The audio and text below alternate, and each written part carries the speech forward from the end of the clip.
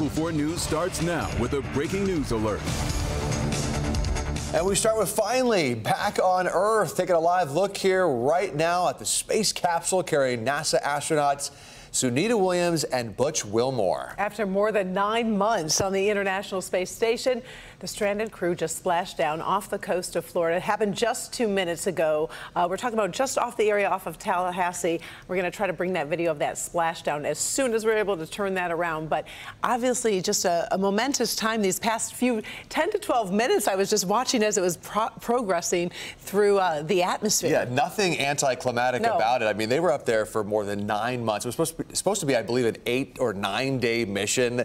And yeah, some things went wrong. And so they had to basically stay up there for a lot longer than expected. So they were having helium leaks and thruster malfunctions. That's what happened with that original vessel that they were on. So NASA made that decision to essentially have them up there and be part of the crew for those 9 months so they could get them down safely, like we are witnessing right here. Here is that splashdown right before it happened. You see there's 4 parachutes there, and then bam, right there in the water. And that's exactly what they wanted to happen. That is exactly what they wanted. Before it happens, they were explaining how at that orbit around the Earth, they're traveling at some 17,000 miles an hour. It is obviously a crazy fast speed where then it picks up more speed, and then the heat, when you enter the atmosphere, gets up to 3,000 degrees Fahrenheit.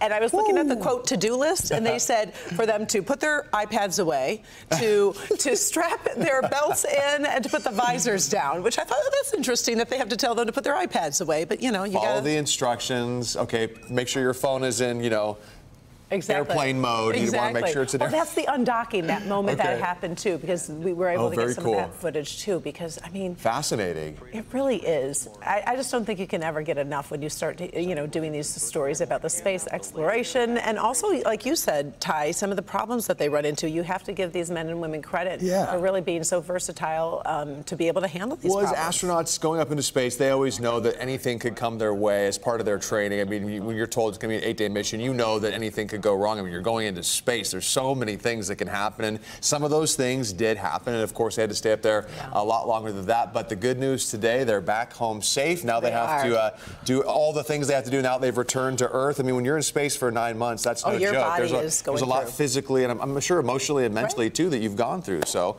we're going to be following them on that part of the journey. Yes, starting our 6 o'clock with that live story.